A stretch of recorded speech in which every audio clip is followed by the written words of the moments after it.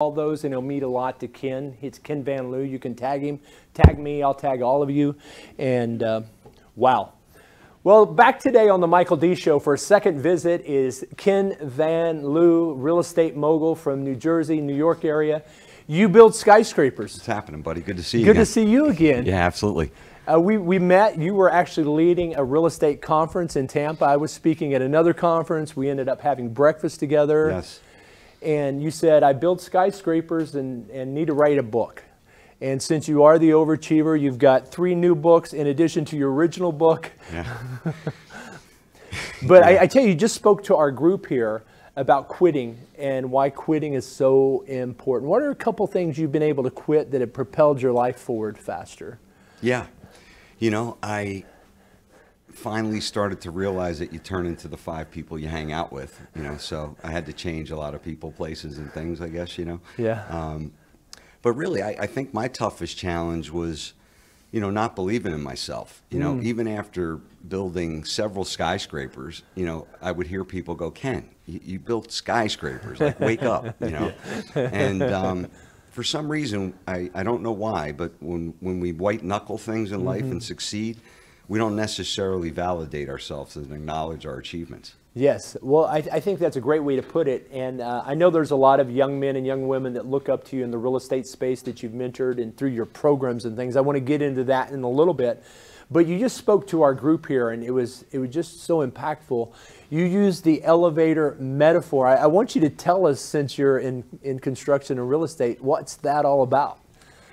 Yeah, you know, it's funny because after building so many buildings, you know, you learn how to build an elevator. You don't think about it as we ride up in the elevator, but there's a lot involved, you know. And you know, one day I just created this analogy, you know, after doing this thing, 137,000 hours, that it was really building this extraordinary life, and it's been an elevator ride. You know, you know, I was told, you're going to lose it twice, and you're going to make all your money between 55 and 60, and that's kind of what happened, you know.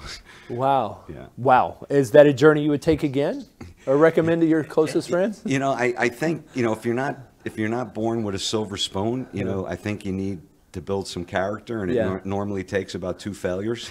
Yeah. you know, to get that. Well, I tell you what, you've got your 3rd and 4th book coming out. You've got your number 2 book coming out, Dirt. And I just want to read these subtitles. Work hard, play harder, buy dirt, inspired by your love for building. Yeah. And quitter is kind of a concept where you walk onto a stage like you just did with our group, and we thought, you're applauding us for being quitters? That's a good thing. And change your thinking, change your life. Yes, yes. And as I've watched you over the years, the last couple of years, you've been a mentor to so many people. Do you find yourself, because I know you're you said 137,000 hours. You know exactly how many hours you've been on the job. Yeah, you know, it's funny because... How many of you can say that with your job? You know how many hours this gentleman can. Yeah. And that all came about I heard you say it yesterday, right? In order to become a master at anything, you have to have 10,000 hours. Right. And I heard it from a magician, you know, who practiced cards for 10,000 hours. Right. Then I heard it from Robert Greene in Mastery. And then I heard it in Outliers. Yeah.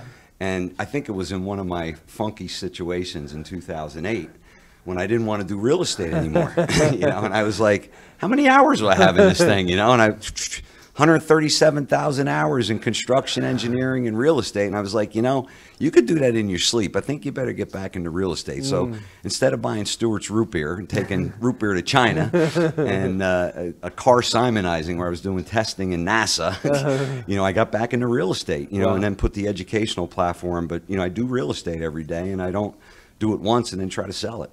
Well, that's a beautiful thing, and I think the fact that you've got all this education, you know, we said that content creation plus syndication equals monetization, and you're taking what you're best at. You put it into these programs. Tell us a little bit about these programs. How do people find them? Yeah, you know, it all started standing on top of that skyscraper where I said top-down thinking, you know, create massive confusion and frustration, and you'll have massive breakthroughs, and you'll learn a heck of a lot more, you know. So, you know, I built 8-figure deals with no money down, which turned into the Real Estate Development Made Simple course, but it's the zenith of real estate.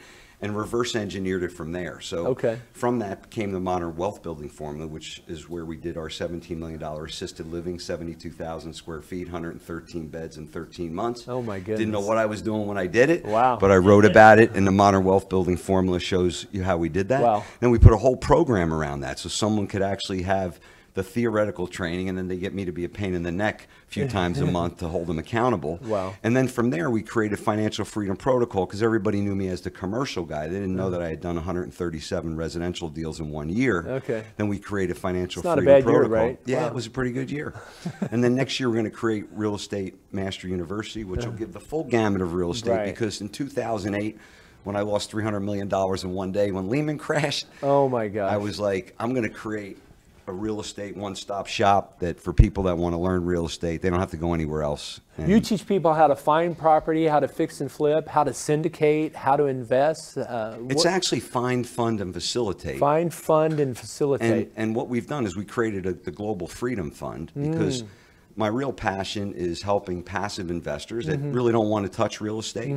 Just give you your money, take care of it, pay them a return. And then we have, active investors that want to get their hands dirty, dive in. So, they want to get their hands in the dirt right there. Get their hands in the dirt. So we give an opportunity for active and passive investors to learn more about us, and we serve their needs, depending on what side of the fence they are. I want to be passive. I don't want to do the day-to-day.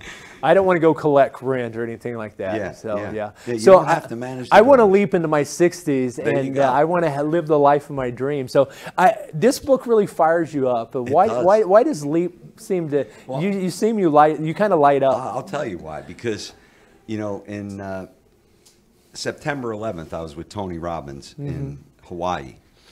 And I was 246 pounds. I had a little bit of hair on my head then, but I shaved my head that day after the World Trade Center collapsed.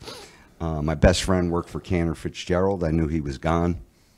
And I said, it's time to do some things and change my life. So that next day, I climbed a 50-foot telephone pole and stood on top, jumped off, missed the trapeze, but thank God I was tied to the rope. Following day, walked on 45 feet of fire. And the next day, I met Stu Middleman, who ran from New York to California, 2.5 marathons a day for 57 days, and he taught me how to run. Yeah. And I came home from Hawaii, and I started running, and I wrote down 188, 34-inch waist on May 1st. And I hit it. And this year, I figured out how to get to 170. I hit 60. How I'm in tall the best are you? shape of my life. I'm shrinking. I think I'm 5'9" now or whatever, but Wow, and you got those yellow running shoes that you wear when you run? Yeah, I'm following my footsteps. But that's how it all started, this life has been extraordinary. I married my 3 children in 1 year. Yes. And still married to the same wife, 38 Still married years. to her. So she's amazing. Life is pretty good. Wow. So I mean, on this stage of your life now, I mean, you said you love to speak, you love to go on shows and be interviewed. Are there masterminds and coaching programs like for the people that really want you? Because people can sign up for your programs, get all the content, go out there and do the real estate. But let's say they want to hang out with Ken for a week. Are you building those out? Or Yeah, I actually keep it really simple. I'm not going in that direction where I'm going to sell. I just have one thing: to give an opportunity for people to buy and invest in themselves.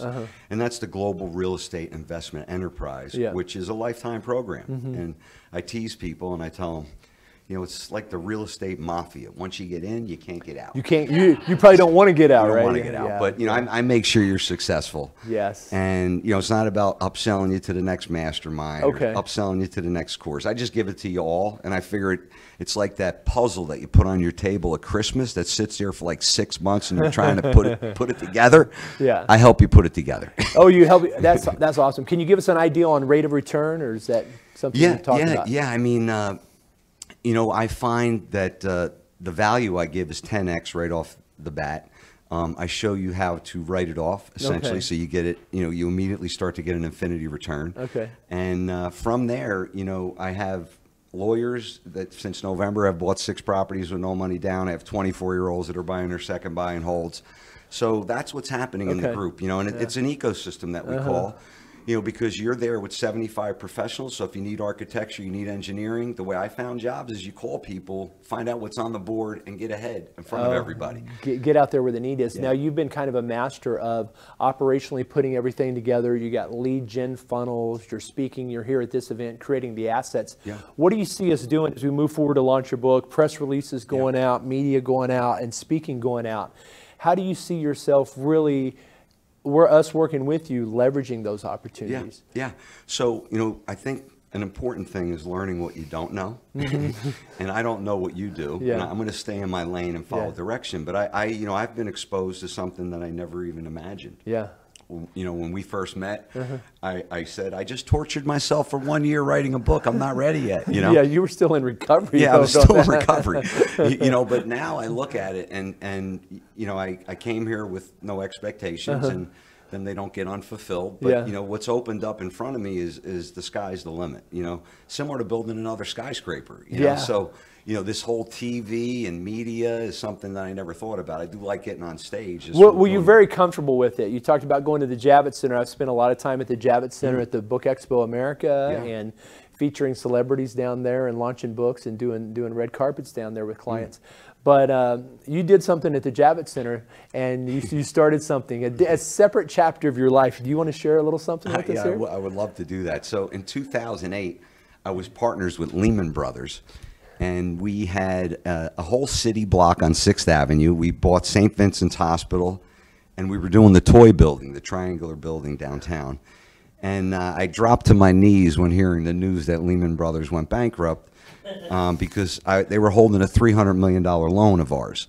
So the phones went blank, and I didn't have a job the next day. So I went down to Florida, played some golf, cried in my mother's arms, and figured out what I was going to do. And the only thing I knew was magic. And I had opened up one of my magic magazines, and I saw this ad about doing trade show magic, and this guy, Joel Bauer. So I fly to California, I meet Joel Bauer. And I was a great magician, but I had to learn the trade show business. So a couple weeks later, I crash Jacob Javits Center. I'm doing a trade show. Newspaper shows up, Real Estate Weekly's talking about this adrenaline junkie doing magic at the Jacob Javits Center, but I didn't have any money at that point. You are an adrenaline junkie. I was an adrenaline junkie. You still are. And, you know, from there, we got friendly, and Joel said, come see what I really do. And that's when I saw my first platform close. He says, I'm the best in the world. He is. For a day, he gave value, and then he made 40 people stand up and write a check for 12 grand. And I was like, wow, he just made $500,000 in one day. I was like, Joel, can you teach me that? He was like, yeah, well, what have you done? And I had done an 8-figure deal with no money down. He's like, get in a hotel room, record it, and you'll have a course, 8-figure deals with no money down. And that's exactly what I did, and that was in 2008. People that were in my seminar that day are still with me today, and you know, I get to pay it forward now. That's a big testament too, because building the online community is the apex of building the movement. It's one thing to write a book, it's one thing to do a keynote, it's one thing to have an event, but when you can create a movement where you have membership that stays with you like that and they don't opt out, it shows you that you're providing value, you're creating community. That's what we're trying to do here. And so we're really grateful you're part of this community. We want to have you be a mentor, a coach, and a give back partner, because I look at these young entrepreneurs, they're wanting to be the next Tony Robbins or the next Susie Orman. And they you know, they're going to fall on their face some, but they need somebody like you that can speak in their life and share their story. And they need Quitter, and they need Leap. No and they need Derp. They need the they need the trilogy. They need the trilogy. We're going to bundle the trilogy. You want me to hold that while you share a trick, or how do we want to do it? Y'all want to see a magic trick?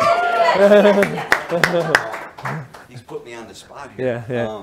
I'll just hold this if you need here. I'm not sure if I can even do it. What do you need? I think, you know, I don't know if you see that, but this studio is pretty magical. You know, if you look close, it is. It's beyond the studio. The dust has silver, you know, but it's hard to see. You have to hold it up to the light. You see, now if you put the coin in your hand, it'll actually change to silver. It's pretty cool. Now that reaction happens right in front of your eyes with a little rub. It goes from silver to dust back to silver again. It's pretty cool. On the Michael D Show, we're going to have him back. Real estate tycoon, author, speaker, and magician and mentor. So thank you, I sir. got to tell you, you're a lot of fun. We're definitely going to have you back. And come hang out with us tonight. We're not having fried ravioli, my friend. That's okay. You're awesome. Thank you very much. You're awesome. All right.